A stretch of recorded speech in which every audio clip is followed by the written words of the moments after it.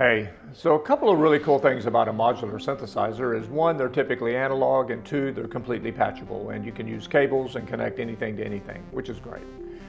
One of the side effects, however, is the cables. There's a lot of cables, and depending on how you plug them in, you might block a lot of the controls that you want to get in and adjust.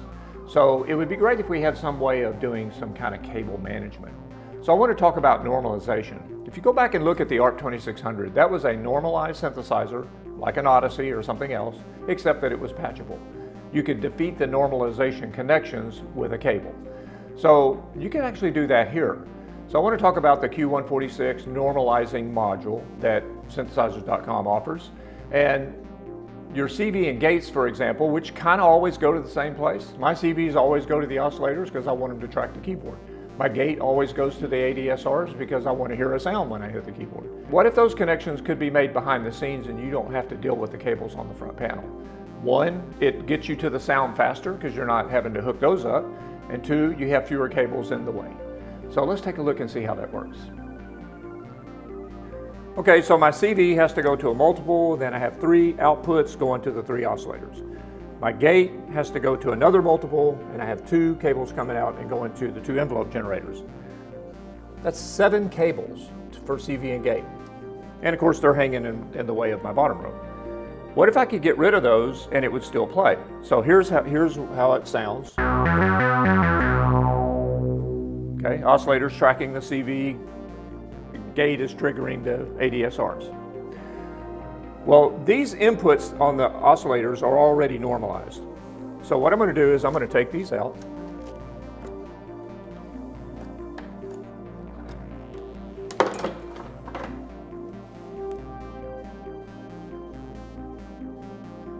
And I'm going to take the pitch out. And I'm going to take a small cable here and go from pitch to the Q146 normalizer.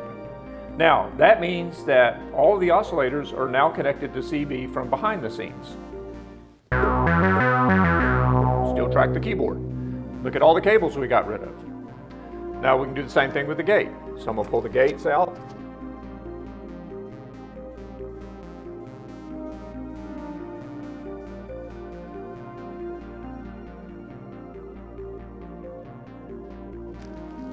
And we'll take a gate here and go into the bottom half of the Q146, and now we have gates going to the envelope generators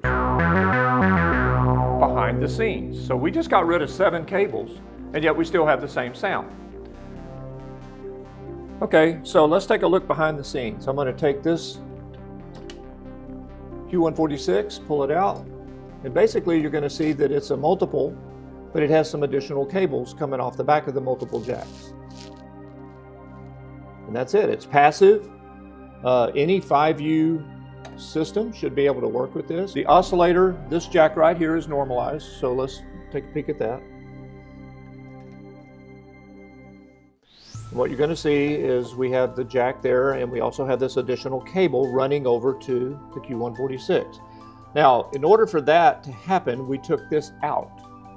This was the original jack, and it plugs into that circuit board. You just take that out. It just unplugs. There's no soldering. And then the new one looks like this.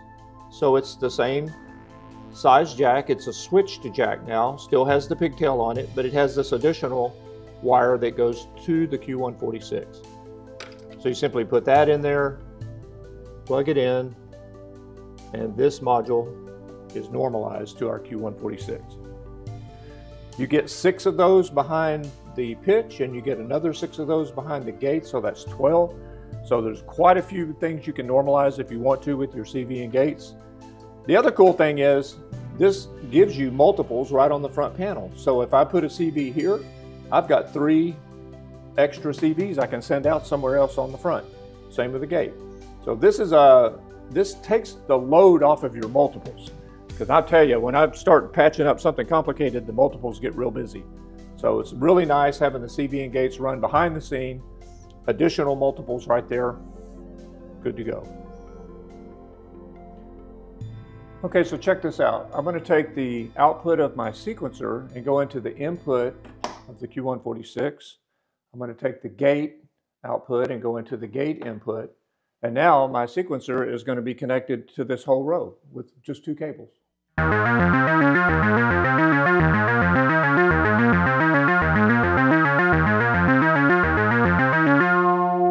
Again, cable simplification right there. Okay, so some of you guys may remember that we built this 22 space about a month ago or so and did a whole video series on how we built it. Check those videos out. I wanted to show you that I made the decision not to put a MIDI module in here after all, and I went ahead and did another Q146. So this basically is going to be triggered with CV and gate only.